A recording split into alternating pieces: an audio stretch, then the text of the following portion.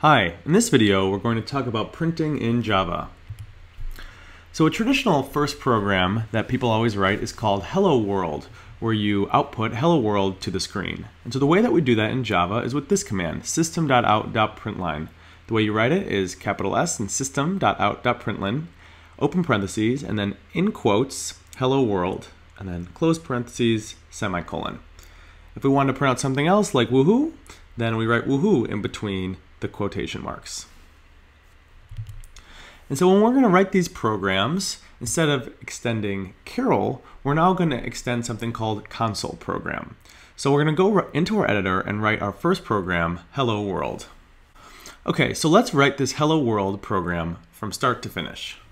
So public class Hello World extends console program, and that's because we want to print out to the console. And so now, just like Carol, we start with public void run, open parentheses, close parentheses, enter, open curly bracket, enter. And now we want to print out Hello World, so we type system.out.println, open parentheses, and then in quotes, Hello World, end quotes, and then a semicolon at the end of the line. Let's click run.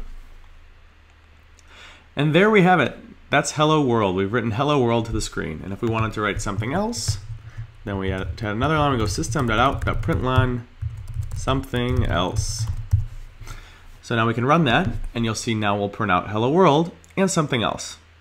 So that's how you use system.out.println to print to the screen. Now you can try that out.